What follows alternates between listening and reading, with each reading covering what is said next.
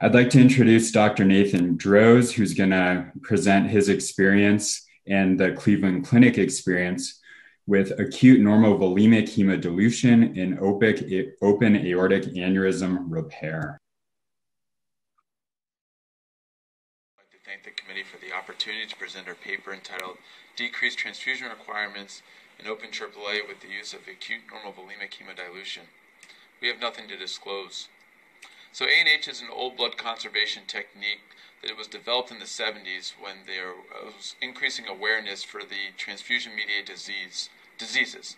ANH involves removal of the patient's whole blood, storage of the blood in the operating room, volume expansion if the patient requires, and then transfusion of the whole blood back to the patient during the completion of the operation, preserving all the autologous coagulation factors of whole blood.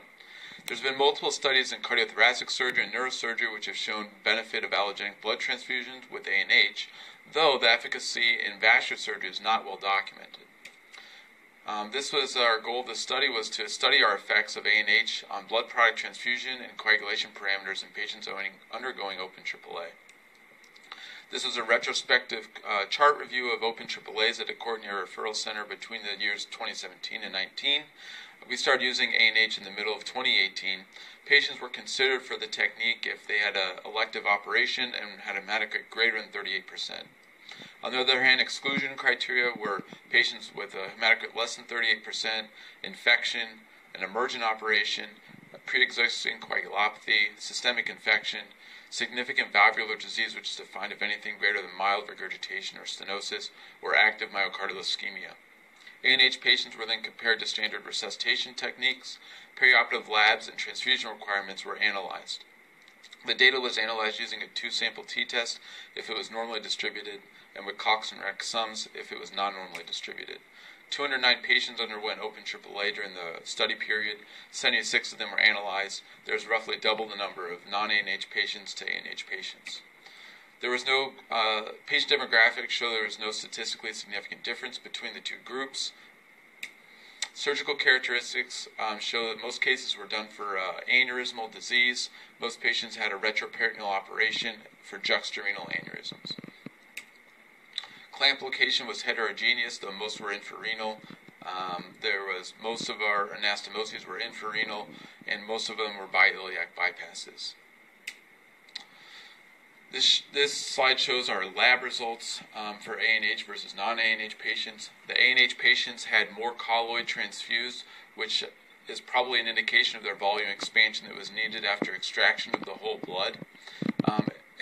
Immediately post-operatively, in 24 hours, there was no difference in labs, but at 48 hours, patients with ANH had a higher platelet count and a lower PTT. The effects of ANH on transfusion requirements are seen in this table. ANH patients had less packed cell transfusions throughout their hospitalization and in total throughout their admission. There was no difference of FFP, platelet, or cryotransfusion between the two groups. The outcomes measures show that there was statistically decreased length of stay using ANH compared to non-ANH patients by almost 2 days.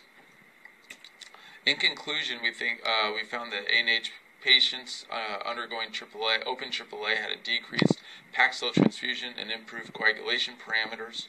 We think that this warrants a prospective trial into the benefits of ANH in open aneurysmal surgery, which we plan to continue at Cleveland Clinic. Thank you, and I'll take any questions. Presentation. So one question I have is, when do you give the blood back with ANH? Yeah, so after anastomoses are complete and pulse exam is kind of performed distally, we can start to give protamine. Patients were given the blood back kind of at a regular rate to normal blood transfusion when protamine is being given. Okay. So when they start to dry up, essentially. Sure. And here's another question from the audience from Dr. McGee. So what is your indication for ANH? Are you doing this only for patients who won't accept blood transfusion or more liberally now? And based on your findings, would you recommend this for everyone? So the first part of the question, if they met inclusion criteria and the equipment was available, those people were given ANH. some of the logistical things were some of the limitations, meaning was the equipment available and was the anesthesiologist available to do it. Part of the other logistical part is the extraction of the blood can be time consuming.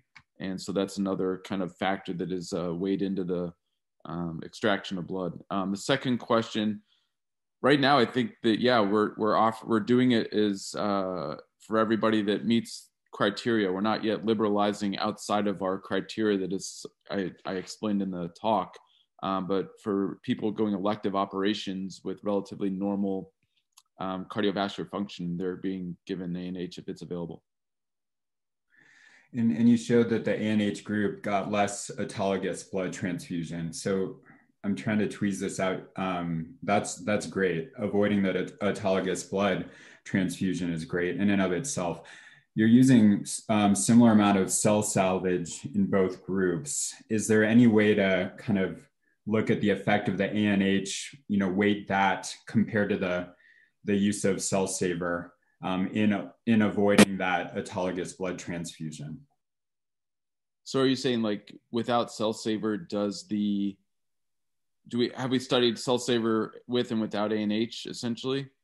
Well, you're given the blood back at the end with ANH. That's part of the protocol. So if you lose blood intraoperatively without cell saver, you're going to have to give autologous blood and may kind of mitigate the benefit.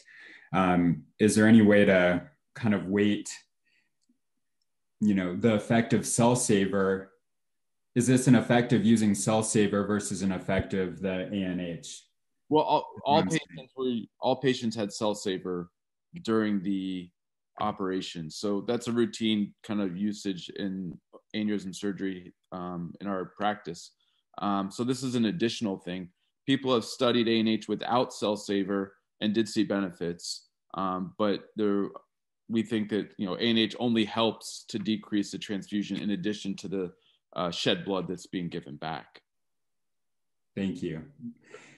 And a question from Dr. Black. Are patients separately consented for ANH, and how much time does it add to your anesthesia prep time or your total OR time? Yes, they're approached preoperatively by anesthesia. Also, the prep time, again, is can be different based on how, I don't know if they've quite parsed out what about the hemodynamics of the patient. Maybe it's where the catheter is sitting in the vein and how well it's against a valve or against the wall and how well the blood is actually extracted. Sometimes it's quick and sometimes it's not.